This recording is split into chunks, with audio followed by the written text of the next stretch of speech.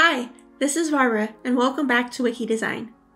In today's video, we are going to talk about lottie animations. Lottie animations are small, JSON-based animation files that work on any device and can be scaled without losing quality. Believe it or not, Lottie was created by Airbnb. Yes, that Airbnb. These animations are fun and eye-catching, and when added to your website, will give it a neat interactive element. I got to recently add Lottie animations to a website redesign that we did for one of our clients. I love how the animations add a fun interactive element to this design.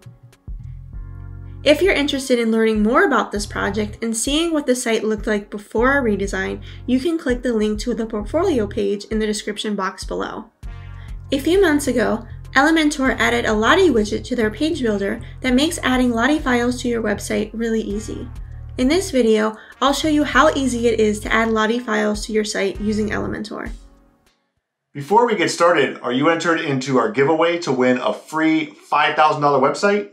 All you have to do is subscribe to this YouTube channel and fill out our official entry form. We'll put a link to that in the description box down below. You need to make sure that you enter before December 31st. So pause this video, go over and fill out that entry form, and make sure you're subscribed to this YouTube channel for your chance to win. Okay, let's get back to the video. The first thing that you'll need to do is download your Lottie file. If you're an animator and know how to use After Effects, you can create your own Lottie animations.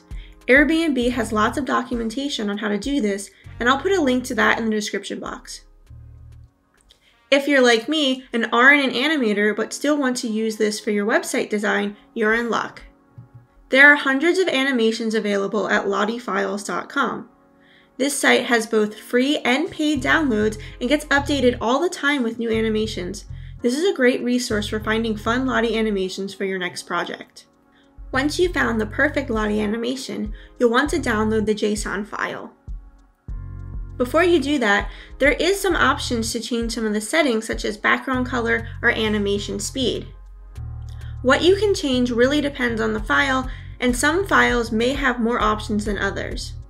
After you've made your customizations, click the button that says Download JSON. The next step is to open up the page that you want to add your Lottie animation to in Elementor Pro.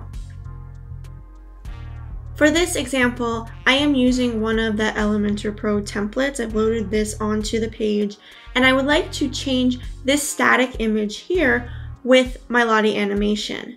So I'm just going to remove this image, and I'm then going to replace it with a Lottie widget. So I'll go over to my left-hand side, type in Lottie, and then I'm going to drag this over and then upload my JSON file that I downloaded from the website. If I hit Insert Media, now my Lottie animation shows. It's that easy. There are some additional options you can change within the Lottie widget.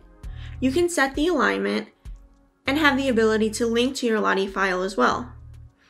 Under the Settings tab, you have the different viewport options, the ability to loop the animation, as well as the ability to change play speed, the start and end points, or reverse the animation.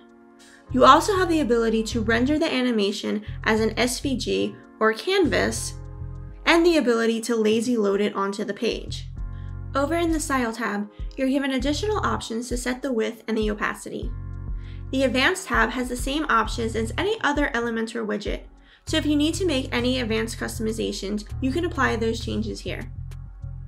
I love that Elementor has added this widget to their page builder. They made it so easy to use, and having this feature available will make website designs more interesting and fun. That's it for today's tutorial. If you liked this video, please give it a thumbs up, subscribe to this YouTube channel, and ring the bell to receive notifications whenever we post a new video. See you next time.